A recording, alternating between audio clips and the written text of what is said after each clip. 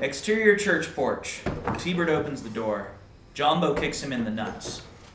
Hey! Why is it always T-Bird that's having bad shit happen to him? T-Bird gets kicked in the nuts. It's T-Bird that's naked. It's T-Bird that gets thrown out of a car. Why does bad shit not happen to you guys? Dude, Facebook polls show that it's funniest when bad shit happens to you. Yeah, I don't mind him getting kicked in the nuts, but Jumbo would not kick anybody in the nuts. It's just a pussy move. Dude, we've already gone over it. The best means of intimidating someone is to kick them in the nuts. Check this. Yeah. What the hell is that?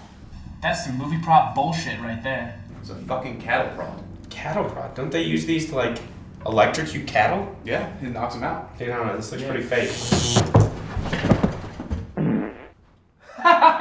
Did he just shat his pants? Let's put that in the episode. Respect!